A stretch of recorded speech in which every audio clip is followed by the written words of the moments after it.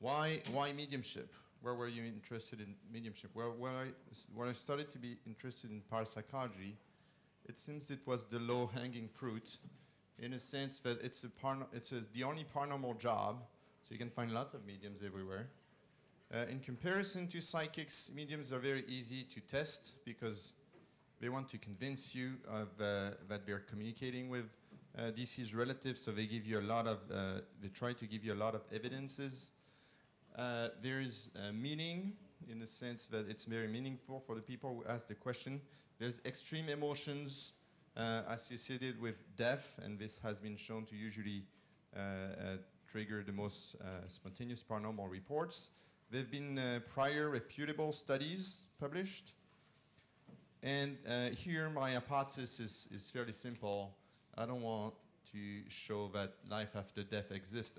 I was just interested, is there anything anomalous?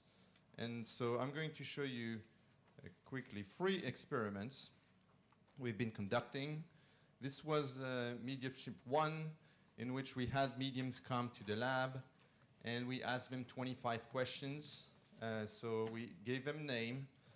Please give me a reading about Robert. And we asked them 25 questions about Robert. They had to enter in contact with Robert. And then this was, of course, controlled for cold reading, etc. And then we compared the actual target reading versus what we call a decoy reading, which is a reading done for somebody else. And we found that the mediums were, 2 of the mediums were statistically significant individually, and the other ones, the target was higher than the decoy. We also recorded the brain waves, and here I'm just showing you one of the medium brain activity. This is the head of the subjects, and this is 5 Hertz oscillations. And what we found is that when the medium was accurate, they had, in that case, they had more theta rhythm in this region. And we can interpret theta rhythm in this region because it's the region that comes from decision-making and memory. So this is all in our paper, which was published in Frontiers. And it's one of the 99 most popular paper on Frontier. So this was published a couple of years ago already. And then we ran a second task. So this is mediumship number 2, and we had this test had 2 parts. It had a part that was online and a part that was in the lab. And that's the online part, in which you go onto your website, you press the start button, and then it loads the task. It asks you for your name, for your gender, whether you're practicing medium, how well do you think you're going to perform in this task. And then it loads a bunch of images from the server. And your task is to press a button if you think the person is alive, and press another button if you think the person is deceased. So for instance, that's an image, and here you press, you have 5 choices: definitely living, probably living, uncertain, probably deceased, and definitely deceased. After, so you have to do 200 of these. And here it's not going to do the 200. And when you're done, you get some feedback on how you did. So here, this is image 197, 198, and 200. And it provides you with some feedback globally. And we also had some mechanisms so people couldn't do it several times and cheat, because it wasn't always the same pictures. So that's the online task. And in this task, we also took great care in choosing the pictures. These were pictures from school pictures from the 1960s. So about half of the people had passed. We took the original picture. We first reframed the picture, so we built the software to reframe the picture. Then we converted to black and white, and then we had another software we designed to rate the picture, whether the person was male or female, the age, perceived age, glasses, smiling, not smiling, color of hair. We had 3 people rating each of the pictures, and then we got a global rating scale combining the 3 people. And based on this global rating scale, we got 100 pictures of people who were alive, of picture of the depicting live individuals and 100 pictures depicting deceased individual. And all of these were balanced across all of these categories. This is the result of the online task on 100 participants. And so this was this is here a robot that's just, the red one is a robot that just was clicking randomly on the website. So this was the first part, the online part, and we did it in the lab as well with 12 professional mediums. They had 400 pictures in the same type of task. Is this person alive or is it deceased?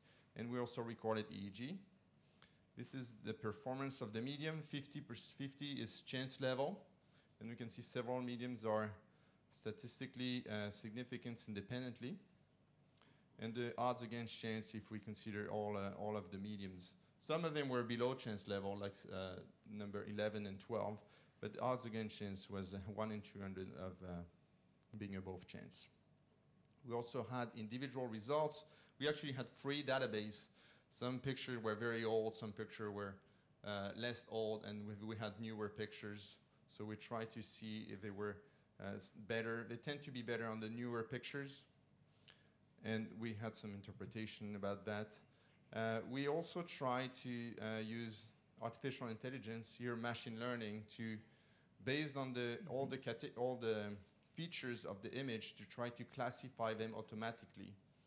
Can artificial intelligence just take the picture and put it in the right category or not? And here we found no, it can't, at least with the limited number of features we extracted from the image. In terms of brainwaves, we found some signature early visual activity that was mostly located. This is the 3D head of the subject. This is like the nose direction. This is the back of the head. It's just different views here. So mostly located in the parietal occipital areas. And the difference we found was like early visual difference in incorrect versus correct image, which we interpreted in this case as a very early intuitive response below conscious level. This was again published in Frontiers and was one of the most viewed article on Frontiers in 97th percentile until it was retracted by the editor. And the reason for retraction was assertion were not sufficiently matched by level of verifiable evidence. We asked what that meant. They never answered to us. And then we complained to the Committee of Ethics for publishing, but a journal can basically do whatever they want. And then we realized actually the editor-in-chief was Hoke and Aiken, and Etzel Cardena had published a paper that showed like some people as just a harassing Psi researcher, and he was one of them. So we just got actually unlucky because when we submitted the paper, we submitted to a journal in Frontiers that's called Frontiers in Perception Science. And this journal is classified in both in Frontier in Psychology and Frontier in Neuroscience. And we thought, well, you just have to click a button. We thought, well, we'll pick the affiliation to Frontiers in Neuroscience because it has a higher impact factor, so we're greedy. But it also has Hoke Einkeren as the editor-in-chief. And so if you had picked the other one, it probably wouldn't have been rejected. So we republished the paper eventually in Explore. And now, so this was mediumship number 2, which I just described. And now we have mediumship number 3, which is basically very, very similar to mediumship number 2. And the main difference is we had 12 professional mediums and 12 controls, so we have a control group. And then we have 3 categories instead of 2. And the problem with the previous database is people tend to pass all the time, so that just corrupts the database. So here we found a database where people had to answer one of 3 questions. Did this person pass with a heart attack, car accidents, or death by firearm? And we also upgraded our EEG system. The results, so 12 mediums, 12 controls. We ran a freeway ANOVA on the response correct, incorrect, the groups, medium control, and the type of death. And we were happy to see that we got a significant effect for the type of response, and that correct were actually higher than incorrect, so the number of detection of correct was higher. And then we look at interaction between variables, and there was interaction with groups, which was good, but it appears that actually the controls were the ones which were driving the effect. And so that's visible here, for example, where we see that the control showed the strongest difference between correct and incorrect compared to the medium. And there was no other interaction effect on the freeway ANOVA. So these are the individual results here for all the mediums. When it's in green, it means it's significant in the expected direction. When it's in red, it's significant in the opposite direction. And our interpretation of these results is, and we spoke about that with other Psi researchers, for instance, it might be performance anxiety as the medium come to the lab, and also lack of what's called organizational closure. There's no reason for them to try to read, to try to access that information other than for the purpose of the experiment, compared to when somebody comes to see them, there's really organizational closure with the person, the client that comes to see them and want the information, which wasn't the case here. For control, what did control perform so well? For first, there's no performance anxiety. They are not supposed to do well, so they don't.